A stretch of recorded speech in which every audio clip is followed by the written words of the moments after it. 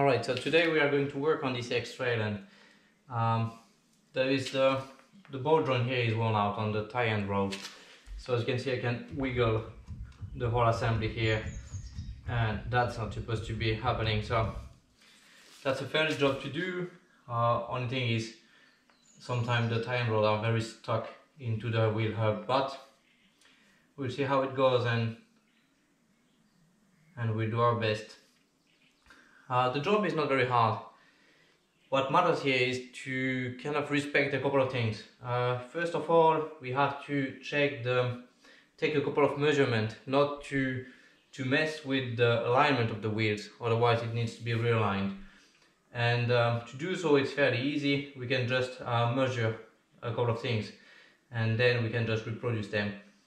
Then sometimes the cone shape of the tie and the ball joint might make it hard to remove, but for that there exist a couple of solutions. So today we'll just try to use a tool for that, which is this kind of a fork, and we will slide it on the top of the ball, and then we will just hammer it.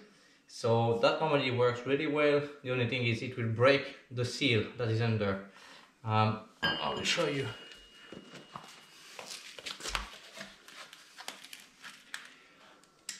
This is the new part,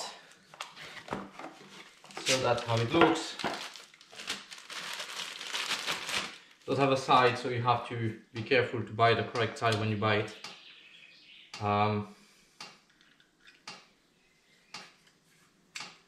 Basically this tool will come here and will be hammered here, and by doing that it will separate that part to the support where it's in. So when you do that, you break that seal. So if you break that seal, the part will go bad really quickly. So that's not a solution if you want to reduce the tie end rod that you are just pulling it apart. Then it's a bit hard. You sometimes get it by just tapping it slowly from the top, it can get loose. Or then you have to hammer it really hard from the support and from the side, and then the shape of the cone makes it pop out. But let's see and hope that it goes well. So basically this part goes here. The distance that we have to respect is from there to this end, so we will measure if the parts are the same, then how much thread, for example, is left, and then we know for the distance. And the play on this one is right here. You can see that it moves way too much. So let's put it apart. Alright, let's start with some cleaning.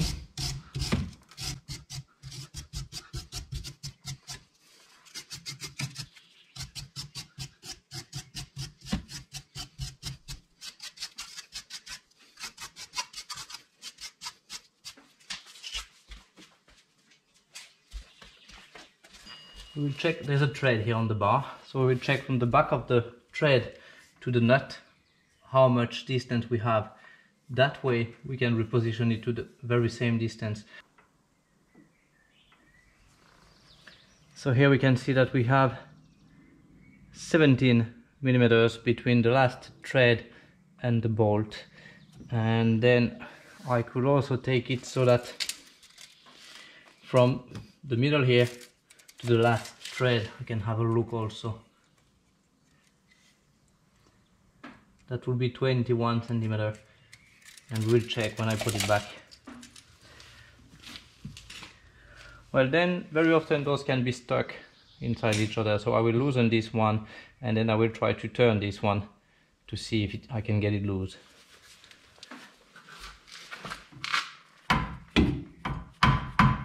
Yes.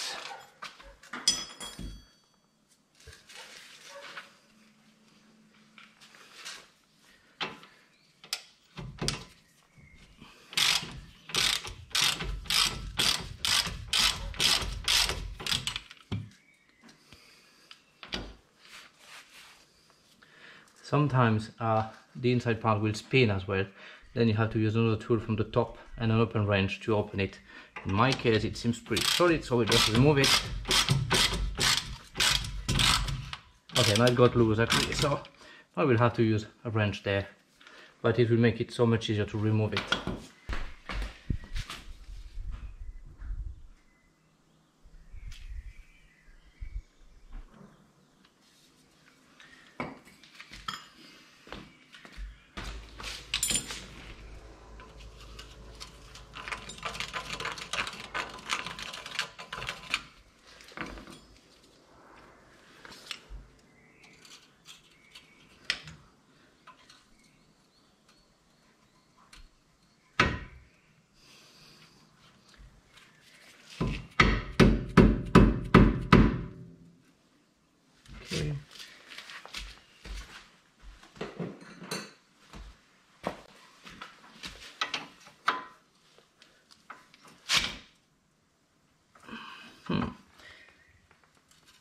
That is not looking good.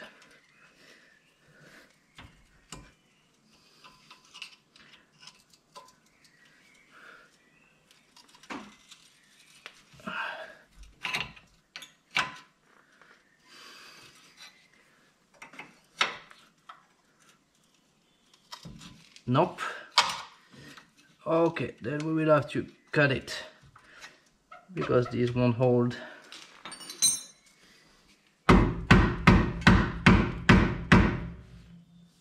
Yeah, I think I have just enough space to cut it from here. Alright, let's cut it.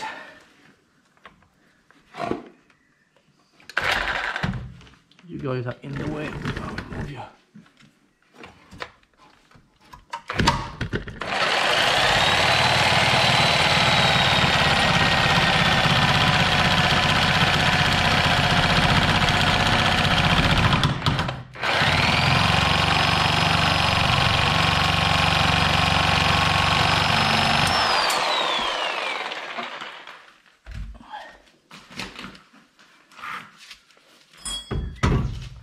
There we go.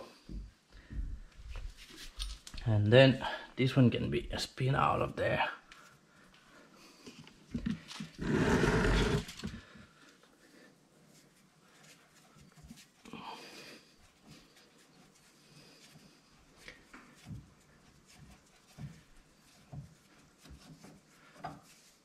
Yes. And we'll check those two.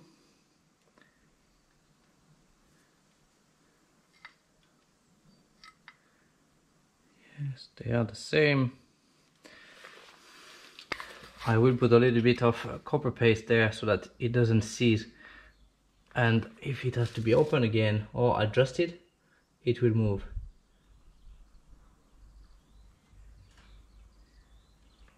Those need to be adjusted when doing an alignment of the wheels. They need to be adjusted, so if they are completely seized with the corrosion, then it's very annoying to do it. That's why it's always better to put a little bit of anti-seize here.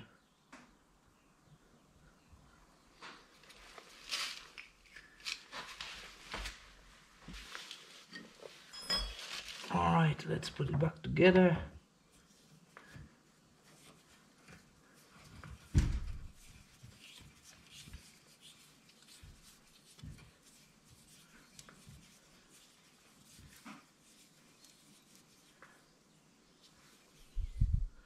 There we go.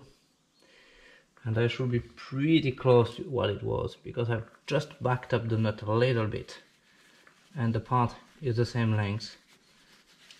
So we should be within the tolerance of the alignment when I tighten it back. Then we have to put this one back in.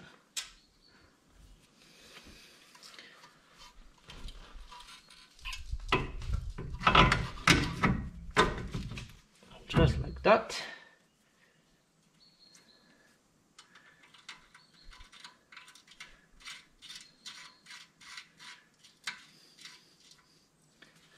And then we will fasten this one. Let's see if we can do it just like that. It is not very recommended to use an impact gun on that, because it can easily break the thread. Those are pretty small and they don't need to be super tight.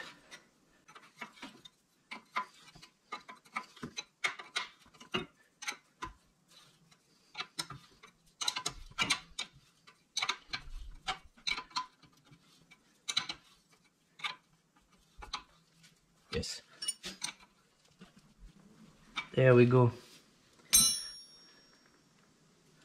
Then I will tighten that one over there, just to lock it, and I will check my measurement.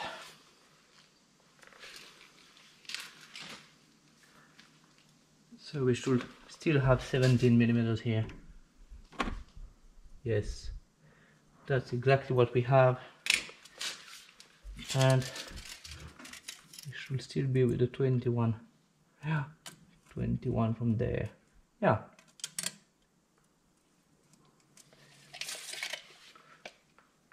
Alright, just need to put the wheel back on and we have no more play. So that's good. This is fixed. I will just turn the wheel and put it back on, and that's it.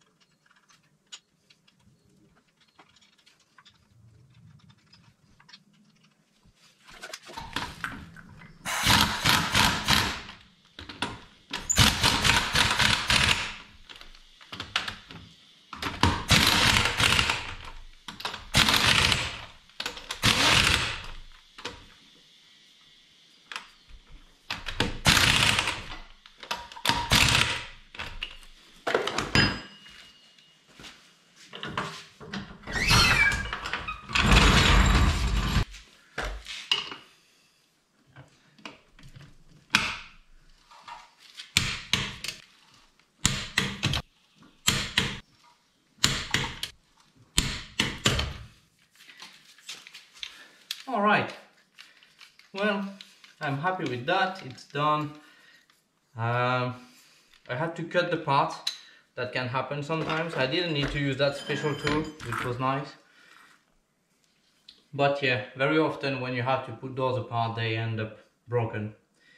So anyways, now I should be still aligned, and I will see it with the wear on my tires. If I see that they are eating on the inside or outside, then I know that I need to get it aligned. Anyways, it's good to get it aligned every now and then, so I will see. If it starts to wear out, then I will have to do it. But yeah, that's it for today. Thanks for watching.